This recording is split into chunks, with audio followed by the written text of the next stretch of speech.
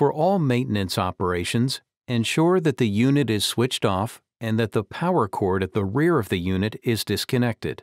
Unplug all cables at the rear of the console and place the console on a flat, stable surface.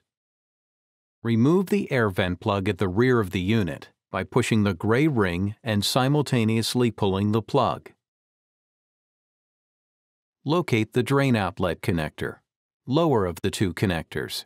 Make sure that the metal locking device is in the down position. Put the draining tube in a receptacle that is more than 600 milliliters in volume. Connect the supplied draining tube to the outlet. Tilt the console until the connector is in contact with the flat, stable surface to fully empty the cooling liquid circuit. Unlock the metal locking device to disconnect the draining tube. Reinsert the air vent plug.